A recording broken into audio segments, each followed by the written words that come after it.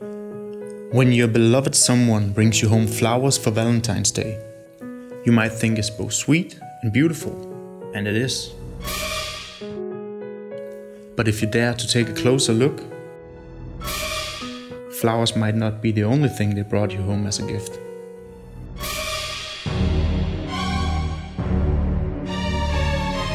This gift could very well be home to many different bugs and microorganisms.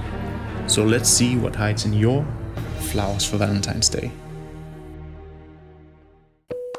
One of the biggest animals common in flowers are aphids. These are small sap-sucking insects, and in large numbers they can be very destructive to plants. And not only to your flowers. Most aphids are wingless, but some have wings, allowing them to fly as high as 600 meters, moving from plant to start a new family. Aphids have a mouthpart called a stylet, which they pierce the plant with and feed on the sap.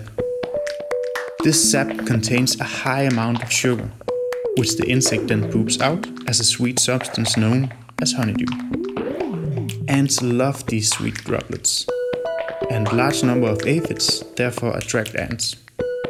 In return for the honeydew, the ants protect the aphids against predators. And one predator that feeds on aphids is the ladybug. A much smaller insect common on plants are spider mites. These tiny insects are less than a millimeter in size, and like the aphid, spider mites are also pests of plants. The spider mite punctures plant cells to feed, which causes damage to the host plant. They are called spider mites because they are able to produce silk string like spiders. This web of silk string is made to protect the mite and its eggs from predators. The female spider mite can lay up to 20 eggs per day, which are able to hatch in as little as 3 days. So the population is able to grow rapidly when conditions are right. If you are lucky and get a flower in a pot for Valentine's Day, you might get another mite as a hitchhiker as well. And this mite is called the mold mite or cheese mite. These mites feed on the mold on old leaves and other decaying material in the pot. They are called cheese mites because some species are used in the production of special cheeses. This mite is known to cause skin and respiratory allergies and other health issues in humans. Your flowers needs water, and in that water lives things as well. This could be any of a large number of single-celled organisms which have contaminated the flowers on the way home.